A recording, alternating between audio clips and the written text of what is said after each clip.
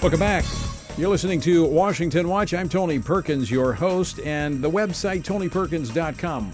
Programs are archived there, other resources available for you, and increasingly, that's the real estate we're going to encourage you to visit.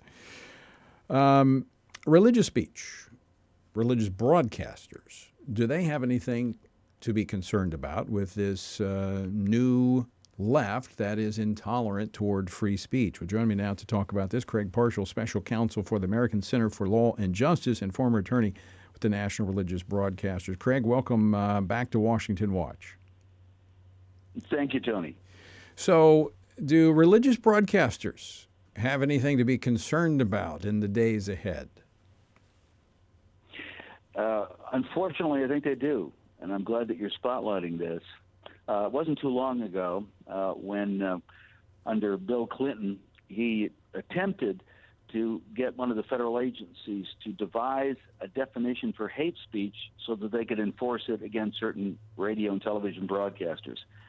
That fell flat when the agency, after, I don't know, a year or so worth of work and who knows how much public money, was unable to come up with an accurate definition of hate speech. By the way, as you know, Tony, they still can't come up with it. It's because it's been used basically as a bludgeon against conservatives. Exactly. In other words, it's speech you don't. It's speech you hate. It's not hate speech that they're worried about. Then, under President Obama, there were some suggestions in the FCC about enforcing community standards on radio broadcasters, where they have to bow in terms of their content to some local commission that would be put together, and then would weigh in on whether or not they agreed with the content of the broadcaster. Now, that would have been clearly violative of the First Amendment, rights of radio and television broadcasters, but the Obama administration seemed unfazed. That failed to gain traction, but it was threatened. And there have been threats for the last several decades with regard to the vague public interest requirement that every radio and television broadcaster under FCC regulations must ascribe to. It's never really been specifically defined. It's always been a test about whether or not there's certain value to the public in terms of news and information and so forth. But it is a tool that the left can use to crack down on conservative talk.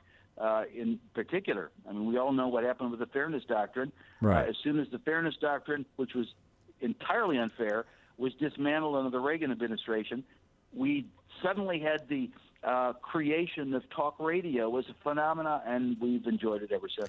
Yeah, let me go back there for just a moment, because I think the Fairness Doctrine is very instructive, because oftentimes, we have short frames of reference. We go back to the communist era, the 1950s, and the Fairness Doctrine was used to silence a number of conservative religious broadcasters. In fact, if I'm not mistaken, Craig, correct me if I'm wrong, that's really what gave rise to the National Religious Broadcasters as an organization. Yeah, in fact, at least, let's see, it would have been 2 decades before the Fairness Doctrine arose, private broadcasting companies, there were only a handful back in the 40s, unlike today, and they controlled all the airways, both radio and television. And they decided, no, we're not going to have Christian gospel preaching people on the air, no matter how much money they want to pay for place time on radio and television. So they decided to give it over to a independent religious council that was then going to decide whether you and I would have a voice on Christian orthodoxy issues. That was really the rise of the National Religious Broadcasters. Well, then we had the rise decades after that with the Fairness Doctrine, and the only person ever charged and convicted under the penalties of the Fairness Doctrine was a Christian broadcaster who they believed had stepped over the line and had not hewed to the requirements of, reasonable equivalent time to opposing viewpoints and so forth. Now, we've been blessed with talk radio since the 80s on both sides, but you and I both know conservative talk has flourished because it goes to the heart of the American people. Right. Most people have these traditional values. They want to hear opinions about that, not the left-wing, left coast stuff that really doesn't get much traction. So just the attacks are going to come, but I would argue today there is more Christian programming out there today than there was 40, 50 years ago when it was attacked. And those that think they will stop the truth, they will keep the gospel from going out, I got news for them. They never win. They don't win, and yet that doesn't keep them from trying. And you just wonder, what is the motivation?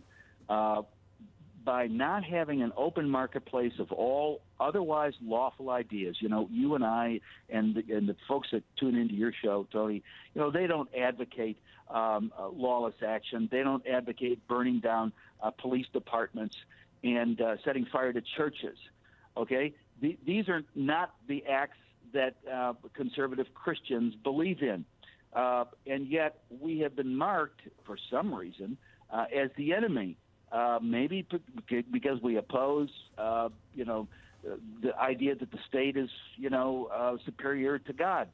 Well, the state is not God. We believe in a God that is sovereign over the creation of the providential creation of our Constitution and our founding of our nation, and we've enjoyed and reaped the benefits ever since.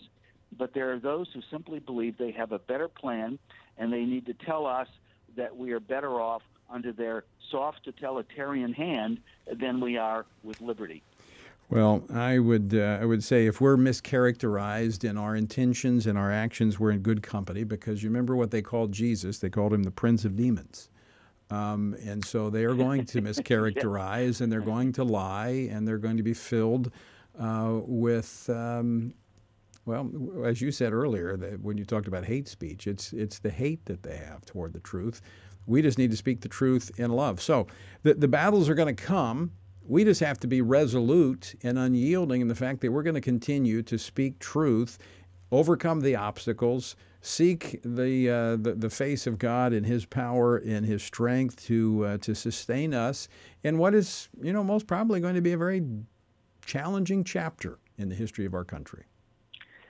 Yeah, no question about it. But as you pointed out, the Great Commission is called great for a reason. When the Apostle Peter got arrested unlawfully, dragged in before the council in Jerusalem, he said, look, you can do whatever you want to with me, but I can't stop talking about what I have seen and heard in terms of the Savior, because I walk with Him. We have the same commission today. Right, and that's the resoluteness that we need. No matter what you're going to do to me, no matter what you're going to call me, I'm not going to be quiet. Craig Parshall, thanks for the work you do, and thanks for joining us today. Thanks much, Tony.